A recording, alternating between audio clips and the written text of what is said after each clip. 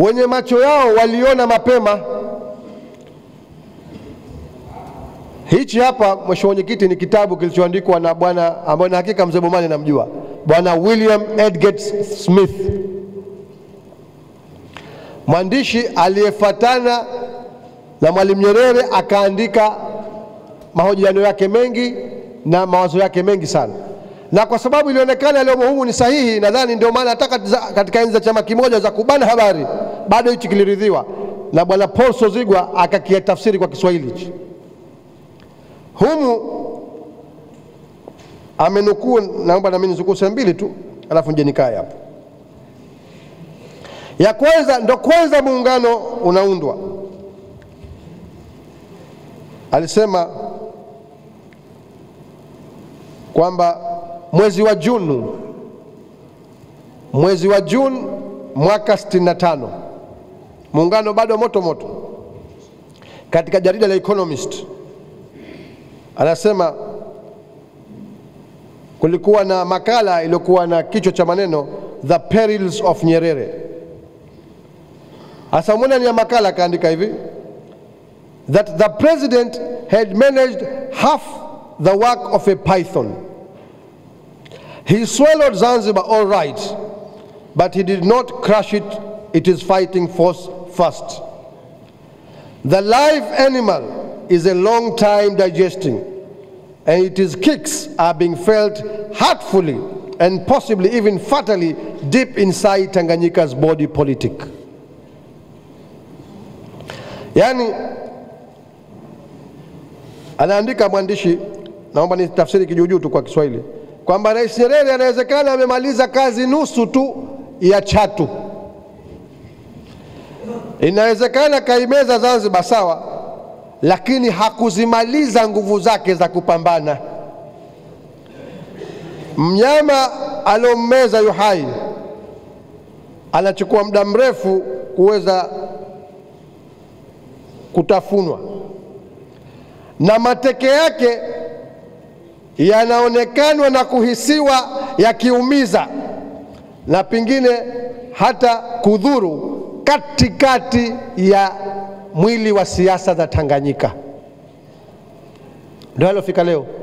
Kaandika 1965 mpaka leo uzoefu unaonekana kwamba Zanzibar hawajaridhika, wanaendelea kupiga mateke wakiwa ndani ya tumbo la chatu. Lakini ya pili, achilia mbali kuzungumzia kubadilisha mfumo wa muungano, hata upa mkono wa ahlan wa sahlan mkaagana muungano limezungumzwa humu, na alilizungumza ni huyo muasisi wa muungano wenyewe. Katika sheria, mzee Bomani mnajua, na mimi mwanafunzi wa sheria, tunasema katika mkataba, hata ule wa contract tuamini na wewe tunataka kuuziana nyumba tu, kinachotizamwa ni kilichomo ndani ya akili wakati mnakubaliana, marriage of minds. Kilikuwa kitu gani? Fikra za waloungana. Sasa leo tunatishwa, tunatoa kila lugha, lakini wewe muasisi wenyewe anasema nini? Naomba ninukuu katika kitabu hicho cha William Edgar Smith. Anamwambia mwandishi huyu Mwalimu Nyerere mwaka 1969. Mwalimu Nyerere anamwambia William Edgar Smith 1969, I believe in African unity, but the damned boundaries are not sacred. They were created by the imperialists. The people of Africa are more sacred than those boundaries. I have two bits of a union.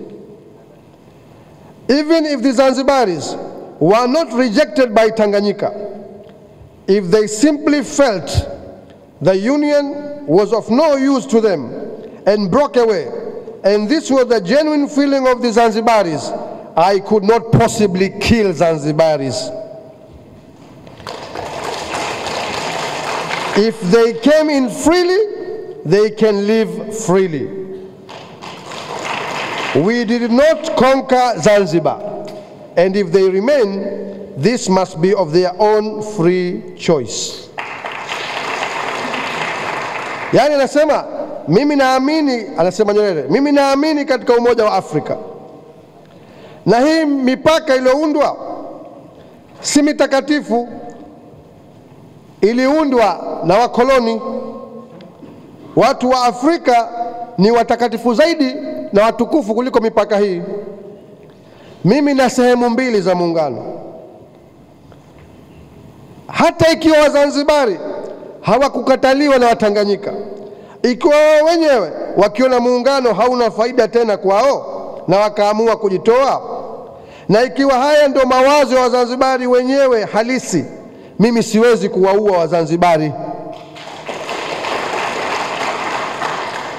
Kama wamekuja kwa uhuru, wanaweza kuondoka kwa uhuru. Sisi hatukuiteka Zanzibar, na ikiwa wabakie katika muungano, wabakie hivyo kwa ridhaa yao. Mheshimiwa Mwenyekiti, nakushukuru sana. Asante.